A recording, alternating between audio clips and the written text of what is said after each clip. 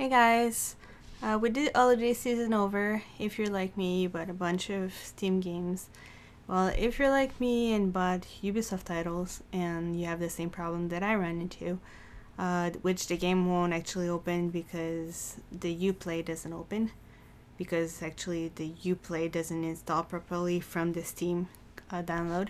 What you want to do, well, there's a quick workaround for it. So what you want to do is go to the Uplay website.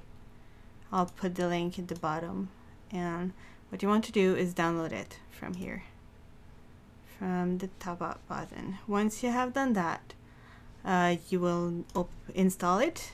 Once it's installed, and you can enter your account if you have one already. If you don't, create one, obviously.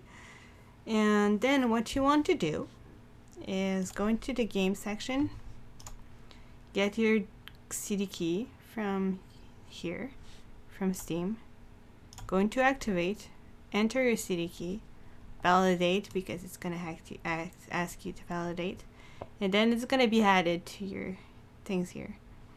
Now if you try to open the game from here, it's actually going to send you to the Steam store. So what you want to do, have Uplay open, but go into Steam and then press play.